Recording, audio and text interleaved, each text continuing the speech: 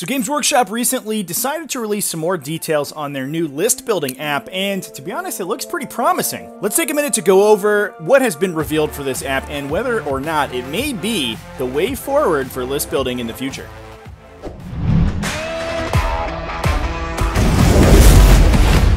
So first off, one thing that GW has done, which I think is awesome, is allow the app to be accessed for free for new players. They'll have the core rules available, probably just the PDF that they've released on Warhammer Community already, so not the full rules with all of the detachment and stratagem rules, etc., but it is nice to have a quick reference available on your phone without having to work through a clunky PDF. You'll also get access to all codexes and supplements, but there is a pretty big catch that I think a lot of people have overlooked, which is that you require a special code to unlock those codexes in the app. That said, if you are a subscriber, and we'll talk about that in a sec, because I do think that the cost to subscribe is relatively low, you will only get access to 8th edition codexes, which means that as soon as they tick over to 9th and are re-released, you'll have to input a code in order to unlock them. GW's article is pretty disingenuous, however, because under the heading, The Free Offer, they explain that you'll have to purchase the codex, or at least the implication is that you'll have to purchase the codex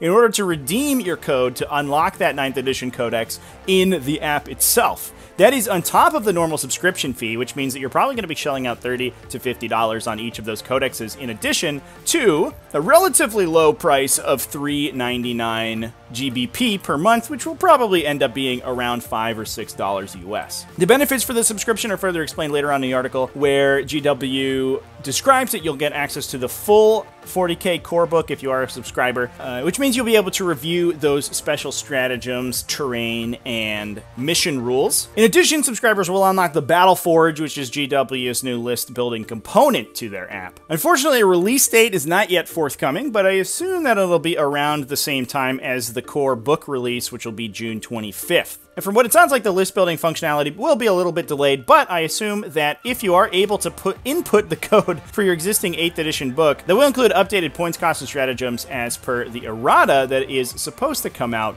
with the launch of the new edition. All in all, I'm pretty excited about the monthly cost for this subscription, but I am pretty worried about the added cost of having to buy codexes to input into the app. I think a lot of people are coming off of this article feeling pretty positive about it and thinking that they're only going to have to put that $5 or $6 into it every month to unlock the rules that they need, but it looks like that will be an added cost on top of the codexes that you're already buying. And if we see codex creep like we have in 8th edition, you may still have to drop $100 to $200 on your codexes, supplements, and expansion books in order to actually play your army with all of the stratagems that you actually use. Fortunately, Wahapedia has announced that they will be updating the rules for 9th edition, at least the core rulebook rules, and we can hope that they will continue to give support to all of the faction-specific rules and data sheets as well into 9th edition. Seriously, check these guys out if you haven't, and go over to their Patreon, patreon.com/VGMaltsev, and throw them a couple bucks for doing what GW has not so far, which is offered their rules for a reasonable price.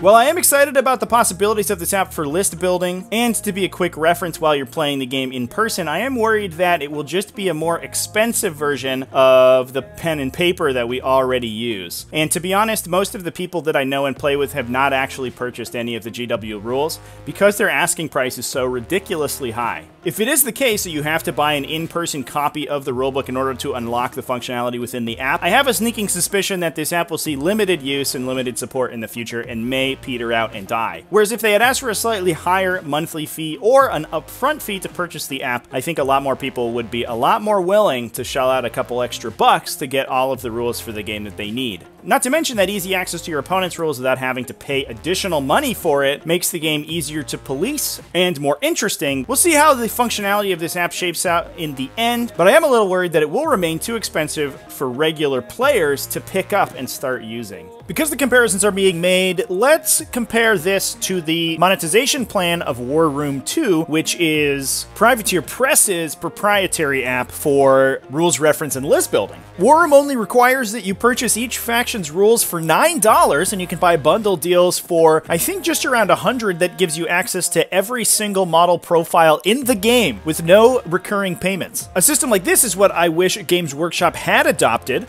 Well, I think Warhammer had a couple issues in that once the player base made their one-time purchase, it had a hard time justifying additional upkeep. So I'm not opposed to a subscription model in order to fund updates to the app and rules. The upfront payment that GW is asking is a little exorbitant. For comparison, to buy the entire library of Games Workshop's codexes would cost you about $30 a piece times 30 publications, meaning that you're shelling out close to $1,000 on top of your monthly subscription fee. About 10 times what it would cost to buy every rule in the game for War Machine and Hordes.